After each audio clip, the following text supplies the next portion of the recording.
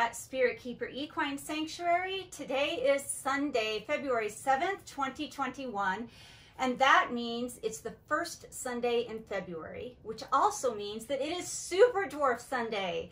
So I'm joined today by Tao Seti, our Super Dwarf Reticulated Python from Reach Out Reptiles. Today's video is going to be all about the experience that we had together getting TC's microchip implant accomplished. So you're going to get to see an abridged version of the microchipping procedure, as in the steps leading up to giving him the microchip, and then him getting the microchip and us scanning to make sure the microchip was working. If you're interested in seeing the long, uncut, raw footage of that, it's about 30 minutes long, and I think that I will make it available on our Patreon. However, for YouTube, it's just too long, and I think most people will lose interest because obviously, whenever you do a voluntary procedure, like a microchip implant or an injection or a blood draw with an animal, you have to take your time and you have to be patient. And in order to make the whole process voluntary, that means that he had to voluntarily shift out of his enclosure. He had to voluntarily shift into a transport tub or a portable station, which he did. Then we had to move that to the area where we were going to do the microchip implant. And then he had to shift from his station to the table where we were conducting the microchip implant. And then he had to target into an exact position so we were able to do the chip implant. We had to desensitize him beforehand to make sure he was going to be all right with touching. We had to clean the area with alcohol, and then we did the implant. So it took a while, but we did all of that with TC's consent. None of it was forced. The whole procedure was 100% voluntary. He could have left the area at any time of his choosing, and he didn't. So we're really happy about that, and I hope that you enjoy the shortened version of that procedure.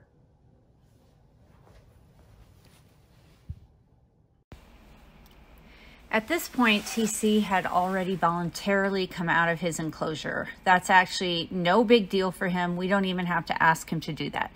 He was awake and he was at his enclosure door already wanting out, so we just opened the door. And he came out and he roamed around the room a little bit, and I wheeled this activity stand into this room so that he could climb onto it, and then we could roll it over adjacent to the table where we wanted to do the microchip implant. And so that worked out great because TC's used to this activity station, and we wheeled it into the room and he eventually found his way over to it. And so what I'm doing now is I'm asking him to shift from the activity station onto the table where we want to do the microchip implant. Now that tub that he's shifting out onto is our protected / semi-protected contact that we're eventually going to want him to position part of his body through to be some form of protection for the person doing the microchip implant in case when he feels the needle going in, he whips around to strike the implanter. This case, it will shield the person doing the implant from that strike. We don't expect TC to do that, but this is just a precaution. So we made this up for semi-protected contact. All I'm asking him to do is just shift out onto the table. I put this mat down thinking that he would like to climb on it because it would help him grip. However, he seemed to be avoiding it, so I ultimately remove it. But he followed the target down onto the table, and he touched the target, and I delivered reinforcement. Now, this is step 2, where Jim is now asking TC to shift partially through the protected contact, and then he's supposed to be asking him to hold on that target, but Jim didn't realize that the target should be below the level of the table, so TC's a little bit confused. At the same time, I was touching TC and cleaning the area where we're going to do the implant with alcohol. This is step 3. I am checking to make sure that TC does not already have a microchip implant. We had no reason to believe that he did, but this is standard procedure anytime you're chipping an animal. You always want to scan the animal first and make sure that they do not already have an implant. Now, Jim is the handler, and he's targeting TC through the semi-protected contact. He's supposed to be asking him to hold on the target disc. I touch TC with my hands. I touch TC with the syringe with the plastic cap on. Now I'm going to touch him for the first time with the needle. And when he feels the needle for the very first time ever, he turns around and he comes back out the hole towards me. So that's where I know that we have to start and work on that approximation. So now this is stage 4, and TC is through the protected contact. He was not paying attention to Jim at all. He was focusing on me, and so I had gone up there to station TC exactly where I needed him to be. And in order to keep him there, I told Jim to go ahead and deliver the reinforcement. So TC has his food. I'm touching him in the lower third of his body, which he is completely used to. I'm allowing him to anchor around my hand while he eats.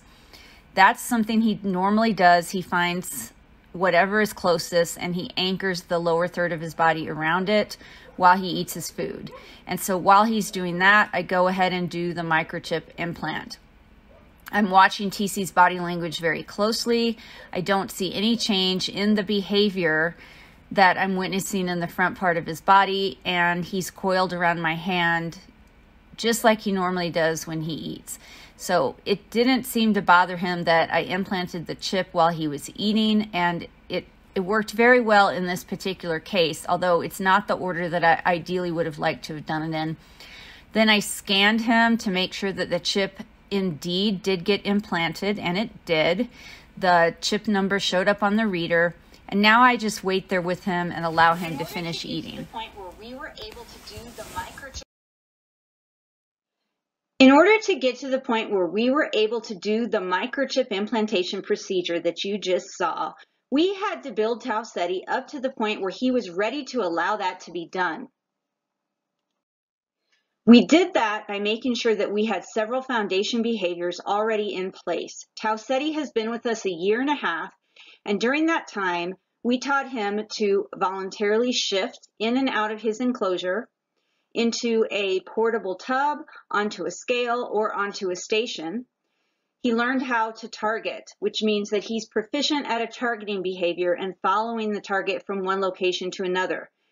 We also made sure that he could do duration hold behaviors while allowing himself to be touched. That means that he could place his head on a target and hold it there until he was released. And at the same time, while he's holding in place, we were able to touch him. So he already knew how to voluntarily shift. He was already proficient at targeting, and he'd already been taught long duration hold behaviors. The ideal sequence for the procedure that you saw was to have the snake shift out of his primary habitat into a holding tub or onto a station, to then move that holding tub or station to the procedure room, and then have the snake shift from the tub or station onto the exam table or the procedure location, and then target the snake into the needed position, which in this case was partially through semi-protected contact in a rectilinear position, and have him hold his head on the target. The next thing that we had to do was have the snake perform the duration hold while the procedure was being accomplished. And then once the procedure was accomplished, we ideally would want to deliver the reinforcement to the snake. What we ended up doing with Tausetti is the alternate, although less desired sequence that you can do for this and similar behaviors. Steps 1 through 4 are the same, but step 5 is to go ahead and deliver the reinforcement as the procedure is being performed. And this way, the snake or other animal is eating, distracted, or otherwise occupied while you're doing the procedure. Now, this is acceptable, but it's not ideal. And the reason it's not ideal is because it risks surprising the animal, breaking their trust, because they didn't know what you were about to do, and now you've taken them by surprise to do a procedure while they were getting their reward / reinforcement, which in this case was food. So what can happen if you did this over and over, which with TC we're not, it was a one-time thing, but the animal could develop an unpleasant association with whatever reinforcement you're using if you continue to do an aversive procedure while they're being reinforced. So in this case, the reinforcement was food. And if we were going to continually be injecting tau seti, so let's say that he was sick and he needed routine injections, like every day or every 3 days, and we were using this procedure, he might start to see the food as aversive because he was getting fed while he was getting the injection. So while it's not ideal, we used it with TC because it was a one-time thing, and TC has been with us a year and a half, and he's very habituated to handling while he's eating. He's very habituated to us touching him while he's eating. And because we had a little issue with him focusing on Jim as the handler, I asked Jim to go ahead and deliver the reinforcement. And then once TC was occupied eating that, I went ahead and did the microchip implant, and it worked out fine for this particular snake in this particular situation. The lessons that we learned from this are that in addition to having these foundation behaviors in place and all of the approximations in place leading up to that final goal of the microchip implant, we need to make sure that we've tested the animal out in the room or on the location where the procedure is going to be done before we actually do the procedure. Because TC had a little bit of apprehension about the mat I put down. I thought I was helping him by giving him a grippy surface, but because he wasn't used to that, he actually avoided it. So in the future, when we do this with other snakes, we're just going to have to make sure and take the snake into the actual procedure room, onto the actual procedure table, and make sure that they're very used to it before we do the actual procedure. And then we don't want to use a different trainer or handler during the procedure than the snake is normally used to. And that brings us to our last lesson learned, which is to consider getting the animal used to responding to more than one handler or trainer. What we ran into is Tau Steady was only used to me training him and handling him. And when I handed that task over to Jim so that I could do the injection, in this case, the microchip implant, TC did not want to pay attention to Jim, and he was still trying to focus on me because I was who he was used to. Everyone, we really want to thank you for watching, and I hope that you realize what an outstanding accomplishment that was for TC to allow that microchip implant to be done and to do that completely voluntarily. As I said, he could have left at any time during that whole procedure and gone about his business in the room, gone back to his station, gone back to his enclosure, and he didn't. So to celebrate, TC and I bought ourselves a couple of these really cool, one-of-a-kind, handmade tumblers from Reach Out Reptiles.